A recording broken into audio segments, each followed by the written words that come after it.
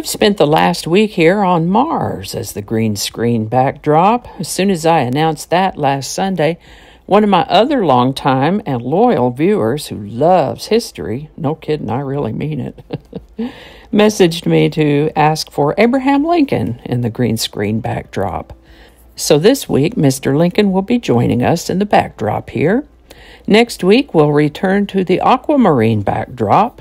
But if there's something you'd like to see in the backdrop, drop me a comment and I'll see what I can do. Nothing indecent, because while this content is not made specifically for children, I know that people of all ages watch my videos, so we must remain family friendly. Images need to be something I can get that's free to use and share so that we don't run into copyright issues.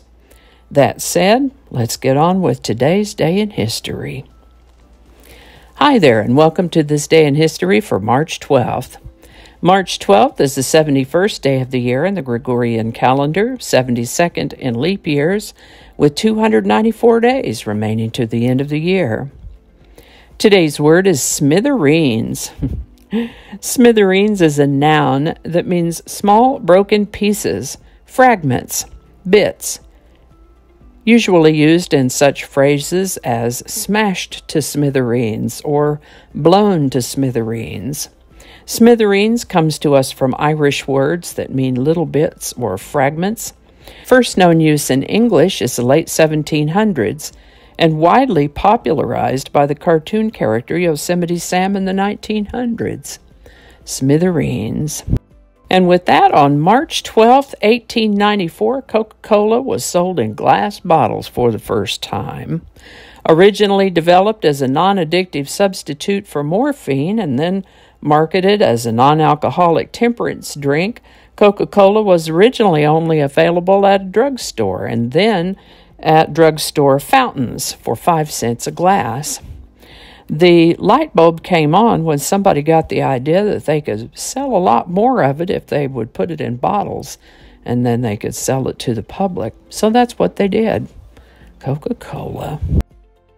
Back in the 1920s, Los Angeles County in California was experiencing booming growth. Los Angeles was gaining a great number of people, and they were looking for ways to keep up with the infrastructure needs. Water supply, for example. They built a dam to create a reservoir, the St. Francis Dam. Took them a couple years to build that dam from 1924 to 1926. Now we're going to take a side trip here while I tell you that back when I took geology in college, it's been a while ago, I really enjoyed that course, by the way. One of the lessons that really stuck with me is that whenever a developer is planning a big project, they would be wise to consult a geologist or geologists to see if there are any quirks of geology that might prove problematic or need special consideration. Now, it could have been to an insufficient construction process, but whenever I hear about a dam failure or a building collapse, I always wonder if they consulted a geologist before they started. Back to today's story.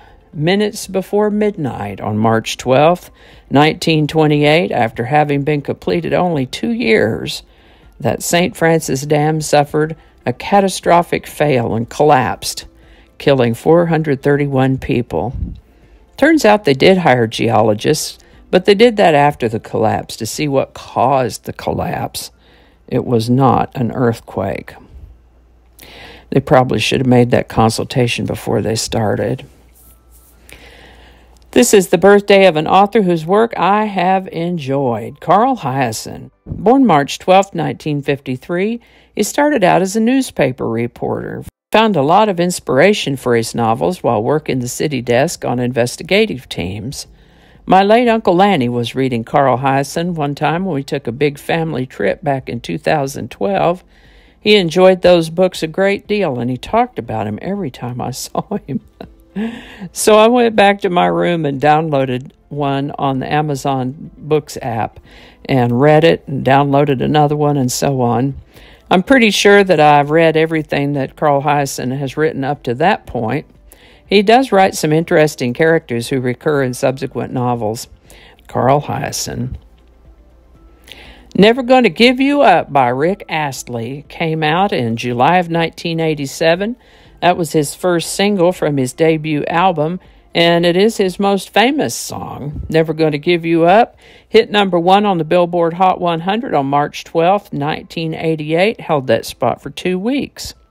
Never Gonna Give You Up has enjoyed a resurgence of popularity since about 2007 due to the Rickroll internet meme, where, say, for example, on the internet, one may be expecting a certain kind of content, but instead is shown the video, or perhaps just in general out in the wild somewhere to be surprised with the video or the song, often beginning right at the Never Gonna Give You Up part. As a result of the Rickroll phenomenon, this video has, at the time of this research, over 1.3 billion views on YouTube. Never Gonna Give You Up by Rick Astley, #1, March 12th, 1988. Of course, there's a link in the description. And I think that's going to do it for us today. Thank you so much for watching. Consider subscribing if you haven't already. Feel free to share this video with a link in your email, messaging, or social media. If you enjoy this series, you can check out the playlist that contains these videos. I'll put a link to that in the description. That description lives on YouTube, so for other platforms, I'll include a link to my blog page that is called No Really. You can also find me on Rumble, Parler, BitChute, and Getter. All those links in that description. Alrighty, that's all I can think of right now. Thanks again, and I'll see you next time. Do not disturb. Okay, I turned Do Not Disturb on. Good job. Third time better be a charm. January 2nd. The 16th. It's all written in Roman numerals, so I had to translate it. Flinging happiness all over the place. Alrighty.